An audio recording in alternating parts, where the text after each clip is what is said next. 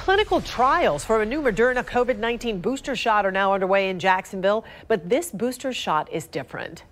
This will be one that's very different than what's on the market in that it's specific for the type of virus that we're dealing with today. News for Jax reporter Eric Avignon joining us live now to explain why this new messenger RNA booster shot is expected to be a game changer, Eric, when it comes to fighting the Omicron variant.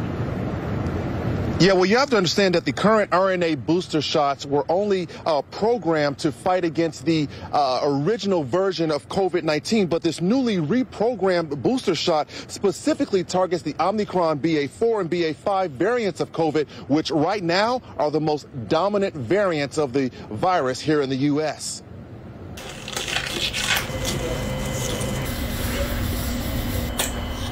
People who have already received their first two initial doses of the Moderna COVID vaccine and a Moderna booster shot only received doses that were designed for the original version of COVID-19. And we're looking at now a second booster that is specific against the BA4 and BA5 variants that are prevalent throughout the United States and other parts of the world.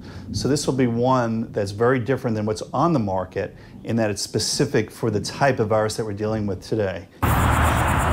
This is why the Jacksonville Center for Clinical Research, along with 9 other clinical research facilities across the U.S., have begun clinical trials for a new Moderna booster shot, a booster shot that has been re-engineered to specifically fight the COVID-19 Omicron BA4 and BA5 variants. 400 people in Jacksonville and across the U.S. are enrolled in the study. But unlike most clinical trials where half the participants get a placebo and the other half get the actual vaccine, but everybody will get the actual vaccine in this particular study.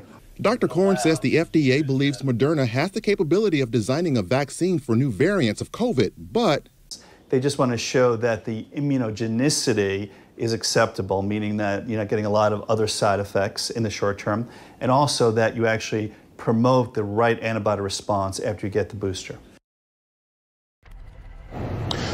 Now, that trial started yesterday and is expected to wrap up in the next coming days. Reporting live, Eric Avignon, Channel 4, the local station.